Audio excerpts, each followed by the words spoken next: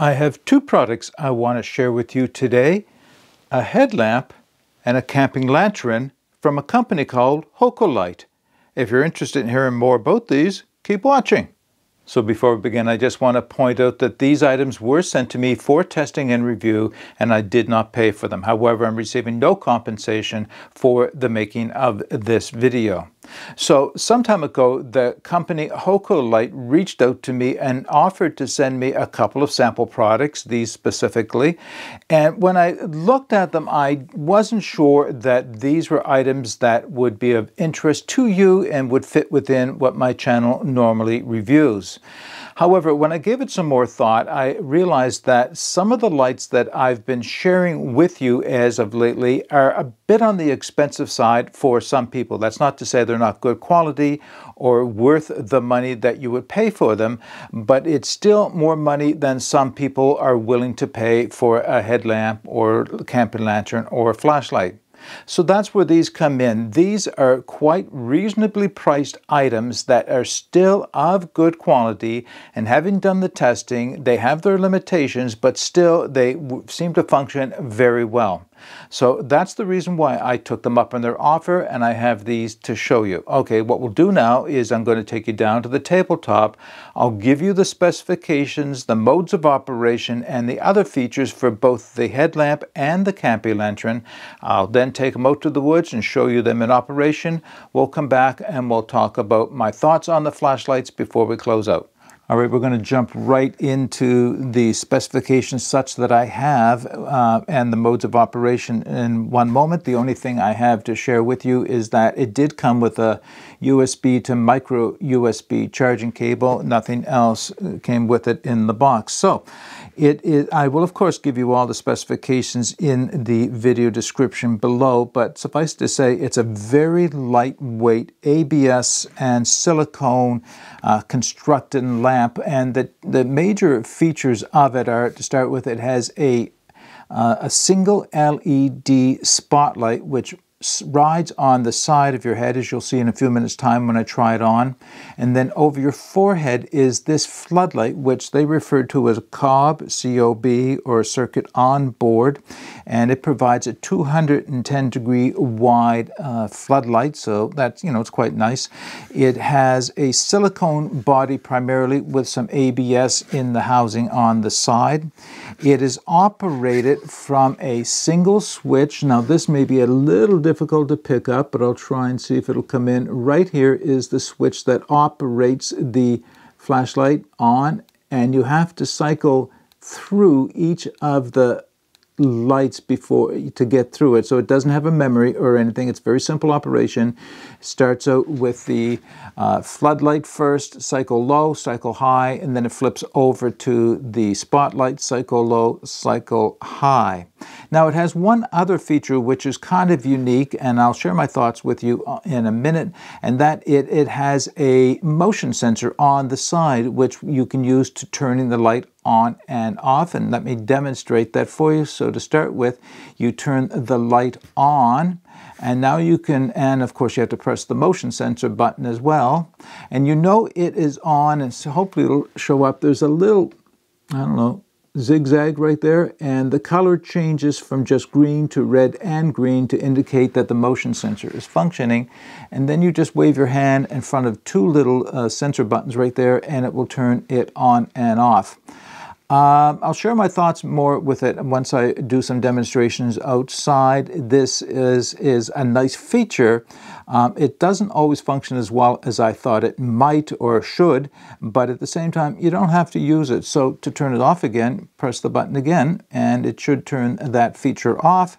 And now you can see we just have a red, meaning it's just functioning fully from the one switch here. It has an adjustable headband. It's a good quality adjustable headband, quite comfortable. And what I like about it is it has quite a range of motion. So I can put this on with a toque or beanie and still get it around there. And I think that's important for this type of light, because when you're wearing this on the side of your head, it doesn't work well if it's hanging directly underneath your chin around your neck. So it is important that it is able to be worn on your head. There is a softer liner to the headband itself. It is still feels like a synthetic of some type, but it is softer, it is quite absorbent. The headband doesn't breathe, however, so if you're going to perspire a lot, you're going to use it in a lot of activity, you can expect that that is going to get damp on the back of the headband. Or headlamp, sorry.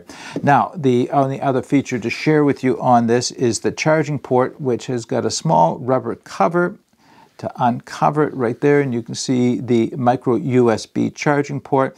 Now, I do want to address the waterproofness of this. So I was looking for an IP rating and I could not find any on the website. So I reached out to the company, and this item does not have an IP rating. Now, interestingly enough, when I show you the lantern in a moment, it does have an IP rating, but this one does not. However, they assured me it is waterproof for its intended use. I'm not sure what that would mean. I did not dunk this underwater to see if it would short circuit. I'm assuming the intended use is hiking or running the trails, and that any rain that might get added, it should be waterproof from that.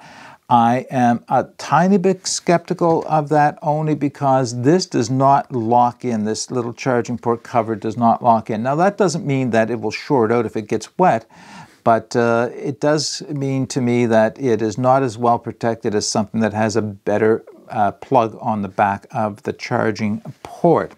All right, let's go through the modes of operation and the intensities for the headlamp. So everything, as I mentioned, is operated from this single button back here. So when you press it on, it comes on at the high intensity for the floodlight, which is 1200 lumens. Press it again, it reduces down to the low intensity for the floodlight of 600 lumens. Press it again, it goes on to the high intensity for the single LED of 1200 lumens. And press it again, and it goes down to the low intensity for the spotlight of 600 lumens. If I hold it for about 3 seconds, you can see it does have a strobe light. And then if I press it again, it turns off, and you're back to the floodlight again. Now, it has some good run times, not excessively long, but some pretty good run times considering the size of the battery, and I'll be sure to include all that information in the video description below. Let's take a look at the camping lantern now. So the only thing that came with the camping lantern is another micro USB charging cable, so we'll put that aside. So I want to give you a few of the features, then we'll go through the modes of operation and the different intensities. So despite the fact that it is not an expensive high-end looking piece, it is actually well constructed, and I've come to appreciate some of the features, such as the green body of this, making it easier to find when the light levels are low. The bottom and the top is quite a thick rubberized, leading to some of its impact resistance, which we'll talk more about in a second.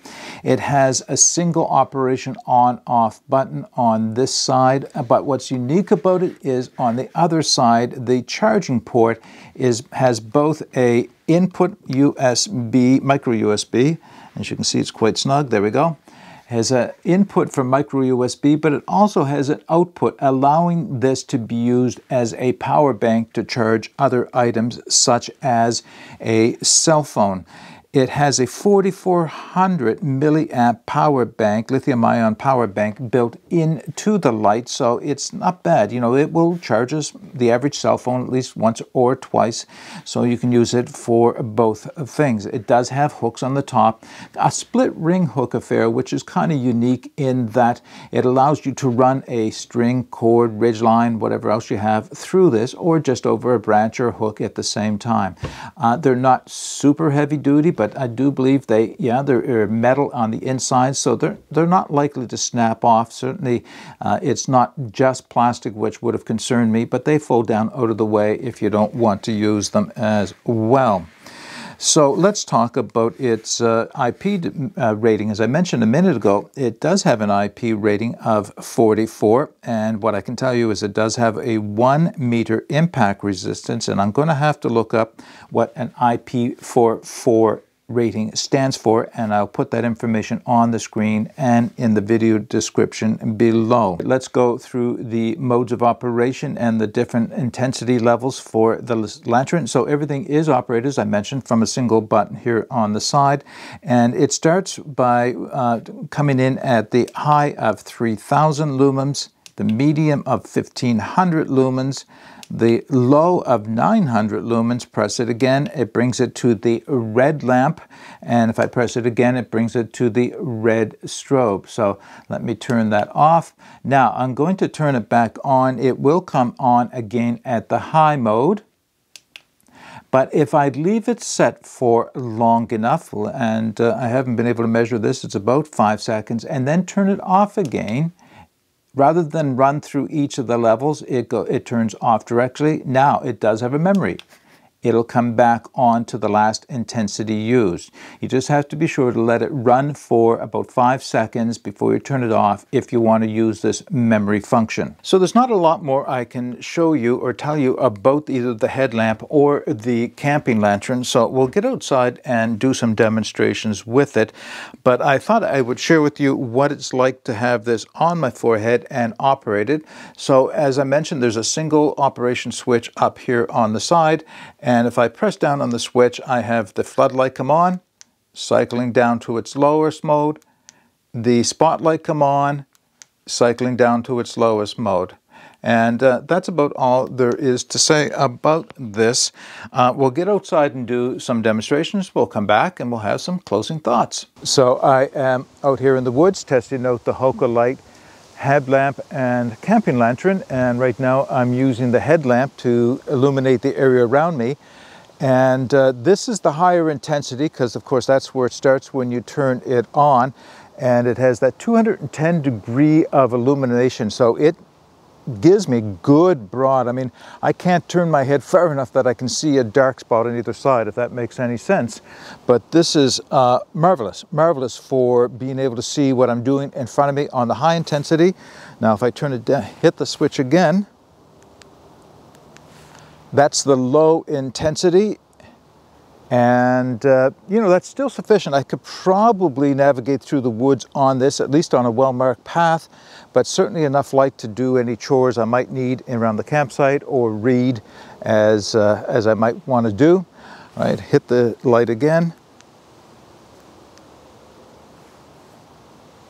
And this is, no, that's not, one more. There we go. This is the spotlight at its higher intensity. Now, much narrower beam, focused beam right now. There is a double cone, and what's interesting about this double cone, there appears to be a black ring between the inner and outer cone of light. So I do get some flood lamp light along with the spot, quite bright. One more light, turns off, on, and down. So once again, I get some quite bright light. Looks very good. Now let's test out the camping lantern. All right, so one more set of tests. I have the HokoLite camping lantern with me. Now I'll just turn off the headlamp that I'm using here, and we'll turn on the lantern. Whoa, okay, that's bright. 360 degrees of intense lumens. That is bright. I can't even look at it. It is so bright. Let's see if I can turn it down one notch here. Woo! There's the lower intensity, and I don't know if this is picking up, but this is not something I would walk with unless I held it way down, because it's so bright, it's blinding to look at. But in a camp setting, if I were to sit, maybe I can, I'll sit this on the log here and move away from it. Will it sit here? Looking for a nice level spot. There. Okay. If you can see that, that is the lower intensity of the two lights. So yeah, that is bright. Without question, that is very bright. Now I'll turn it off, turn it on. There is the red lamp.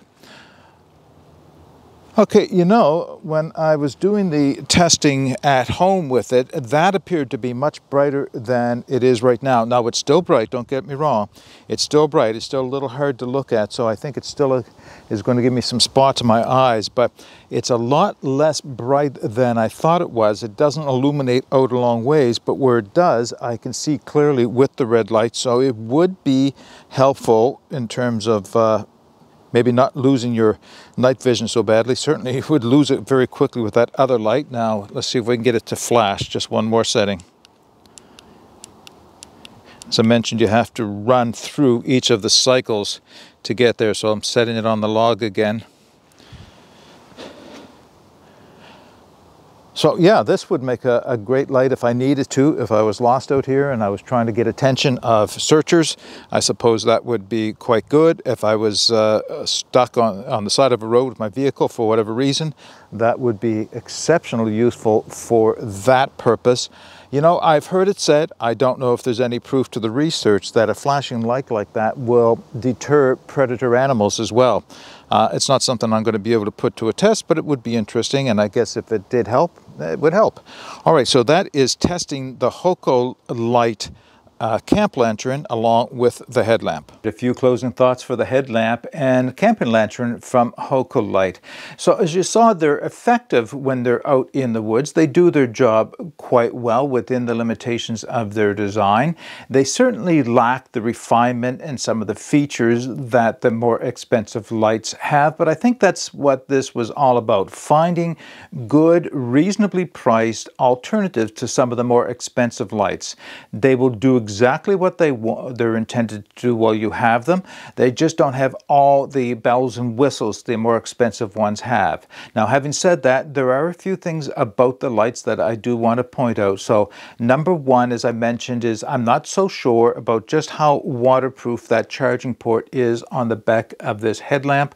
I have not dunked it under water or worn it in the rain or gone swimming with it, so I can't attest to it myself, but I suspect that it is waterproof enough for most uses. Certainly one of the things that I'm likely to use something like this for is as a backup lamp, maybe to something else that I'll drop into my backpack. It's lightweight, certainly makes it something that I don't mind doing that with. You know, reading around the campsite, I think it's perfectly suited to reading because it's got some just nice intensity. So most of the chores around a campsite, would I depend on it if with my life trying to get out of the woods at night if I was lost? I don't think so. If that was even a reasonable possibility, I would take another light and use this as a backup. The camping lantern, it may not be a backpacking item. It is a bit heavier than you would probably want to carry, but for car camping or walking short distances, it has enough power for it that it will, you know, last long enough throughout the night. Now, there is something about that I find a little bit off, and that is the two intensities for the white lights are just fine. I don't mind those at all. But it is the red light and the red strobe. So the red light is very bright, as you saw. It is much brighter than it needs to be if all you're looking for is some illumination inside of a tent or a campsite, that you don't want to lose your night vision to the white light, but you want to be able to use the red light. It's a bit too bright, to be quite honest. And the fact that you have to cycle through each of the white lights before you get there means that you, unless you close your eyes, you've already lost some of your night vision to the white light. Now, there is one advantage to both of those, the intense bright red light, either in strobe or in constant mode, and that is this is something you could use with you in your vehicle. So if you are in need of an emergency light on the side of a road, then the intensity of that is probably where it is best suited. Or I guess if you were lost in the woods, but if you go back to the fact that you're not likely to go backpacking with this, you're not likely to have it when it comes to that point. So there are a few things about each of these lights that are less than ideal, but again, we have to bear in mind that these are budget lights. They don't have all the refinements and all the design features of the more expensive ones. Now, there's one thing I want to mention in addition to this, and the fact is that shortly after having received these lights from HokoLite, I received contacts from two other light manufacturers offering virtually the same lights under a different name. And I won't mention them because it's not important. I responded that I wasn't interested in these other companies sending me their lights because I didn't see the point of having more lights that did exactly the same thing, looked exactly the same, just had different brand names on it. What I gather from that is that each of these companies are sourcing to the same offshore manufacturer and just rebranding them with their own name on them. In fact, neither of these lights have HokoLite written on it. It is more of a distributor of an unbranded light name than it is anything else. And I'll tell you that for a reason, and that is because although I'm going to give you the links to where these can be purchased, if you look a little harder, you may find them at a better price under a different brand name. Now, what I can't tell you is, are they identical and will they perform as well as these? That's something you'll have to discover for yourself. Okay, that's all I have for you. Again, the whole point of this video was to share with you a couple of value lights that were less expensive and did most of the things most people are looking for from a headlamp or a camping lantern. Get out and explore. Take that path less traveled because it will make all the difference. Bye for now.